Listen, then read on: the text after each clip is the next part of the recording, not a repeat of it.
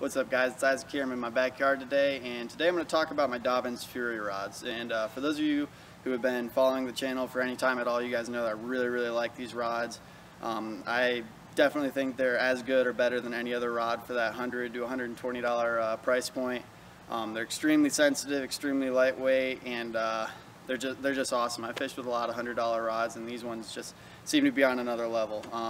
They're best sellers on Tackle Warehouse. A lot of people agree with me on them, so definitely if you're interested in these rods, go for it. They'll be worth every penny. As far as these rods go behind me, these are the three models that I have from the lineup, so I want to take you through each of those and talk a little bit about what applications I find them to be good for, and I'm also going to use those kind of as a reference point to talk about some of the other models that I know the lineup has to offer. So first up, I'm going to talk about the Dobyns Fury 703C. This model is a 7-foot medium heavy action. That's kind of the textbook example of a good all-around rod for a lot of applications.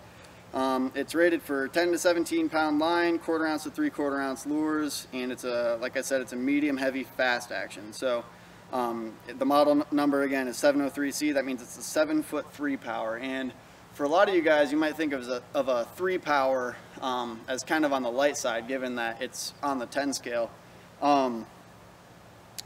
And I want to talk about that a little bit. So for me, I'm a college student. That means I'm fishing in the summer a lot. And so sometimes when I'm out there in my limited time, I just want to catch a bunch of fish. So this rod enables me to catch a bunch of fish using something really small like a Senko. So I can throw a Senko on this. I can throw lipless crankbaits, square bills, a swim jig like I've got tied up right now. The versatility is incredible, really. And the model that a lot of guys kind of say is the best all-around rod from this lineup is the 704. Now that's an action heavier. If you're a jig fisherman big time and you fish with a lot of, your all-around fishing is kind of with a little bit of heavier stuff and you're around bigger fish, definitely step up to that 704. But for me, I feel like I have the advantage of being able to fish with a little bit lighter lures, and not only that, but you get a little bit more bend in the rod tip. I don't know if you can see that very well, but that extra bend that you get in the rod tip lets you fish treble hook baits a little bit more confidently. People always talk about that parabolic motion that comes with crankbait rods, which I'm personally not a big believer in, but I definitely feel like having a little bit of extra bend doesn't hurt anyone. You're definitely not sacrificing any sensitivity in that realm. This is the most sensitive rod I've ever fished with, hands down. And along with that, it's the lightest. All around, super great rod. I'm trying to think if there's anything else I wanted to say about it. Oh yeah, so I was talking about crankbaits a little bit. They also make a crankbait specific rod in this lineup, and it's called the 705 CB, I believe, CB for crankbait. I can't speak on that rod. I've shied away from it just because in my experience when I do get a crankbait rod, a lot of times it's less sensitive than a rod such as this. And so I've kind of shied away from it, but I have seen some good reviews, and it's possible that they didn't sacrifice any sensitivity when they made it, and it does have that bend to it. So definitely check that rod out if you're interested, but as far as I'm concerned, this definitely has enough bend to keep those treble hooks pinned in the fish, and it's also got a lot of backbone. I can fish like a 3/8 ounce jig on this all day and feel like I can put the hammer down on a fish when I need to. It's not going to give all that beef that you would have in a Flippin Stick or something like that, but it's definitely enough to hold your ground. So this is kind of the flagship of all-around use. Awesome rod. Alright, so next up we have the 734. So from the last model being the 703, we stepped up both 3 inches in length and 1 power in the action. So this is a 7-foot 3 power rod. It's rated for 10 to 20 pound line, 1/4 ounce to 1 ounce lure, and it's considered to be a heavy fast action. So this is a 4 power, and Dobyns calls it a heavy action. I would call it somewhere kind of between the medium heavy.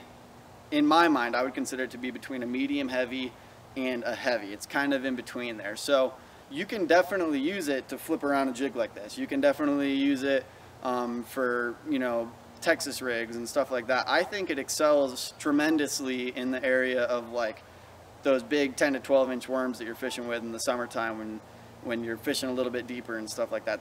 This is an awesome rod for that.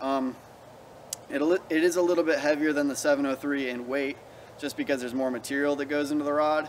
but it's still extremely well balanced, has a lot of sensitivity, great all around rod. And what a lot of people overlook with this rod, in my mind, is no, it doesn't have the bend that the 703 has, but you can still get away with fishing moving baits. I wouldn't necessarily recommend treble hook baits, but you can get away with it. I mean, honestly, I think sometimes people overthink things. But this action right there is perfect for, you know, a small swim bait, you know, spinner bait, chatter bait, something like that. This thing has some serious backbone, but it's also light enough to feel everything, and you can get away with making, you know, with this thing you can make super long casts because you got that extra length. Still versatile enough to fish a lot of options. Definitely not as versatile as the 703, but if you're the kind of guy that likes a little bit of a longer rod and you're around bigger fish, this is an awesome option. And next up, we've got the 765 flip. So we're up to a 7'6" 5 power rod. So we stepped up another 3 inches and another power from that 734.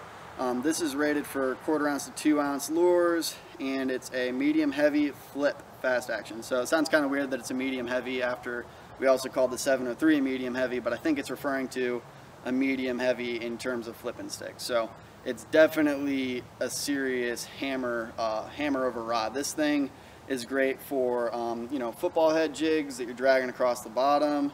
It's great for those really heavy tungsten Texas rigs, or I guess I don't know what you'd really call it, but you know, those flipping baits that you're trying to pound through those lily pads with. It's also heavy enough if you want to throw a light Alabama rig on it, or you want to get away with throwing some of those smaller swim baits that aren't really, you know, those ginormous swim baits you see people throwing around. You can get away with some of that. Overall, I don't necessarily recommend this rod as much as the other two, and the only reason I say that is because a lot of guys look for a Froggin and flipping rod kind of combined into one, and the model that I would like to point out if you're going that direction is the 735. So Dobyns makes a 735 model in the Fury lineup, and that one is very similar to this in action, but it's 3 inches shorter, and that allows you to have a little bit less weight. You might have a better time frogging on it when you're making those twitches across the water, and it also allows you, if you're a bank fisherman, to kind of, you know, maneuver around the pond or whatever a little bit better. So the 735 is definitely one that stands out in my mind. As far as the spinning gear goes from this lineup, guys, I can't really speak on that. I haven't tried any of their I haven't tried any of their spinning gear. But overall, guys, this line of rods is just amazing. They really have it all. They also have some rods that are lighter than the 703 if you're looking at a jerkbait rod or something like that. But I will say, even the 703, I've thrown jerkbaits, and I mean, I've thrown everything on this. Senkos, jerkbaits, rattle traps, you know, square bill crankbaits, deep diving crankbaits, everything. Wouldn't recommend the deep diving crankbait, but it can happen if you're poor. So, all right, guys, that's my review on these rods. Hope that helped you get a little bit better of an idea of what rod you might want to select. Hope you guys enjoyed it. If you liked the video, feel free to drop a like and subscribe for more future videos. See you guys.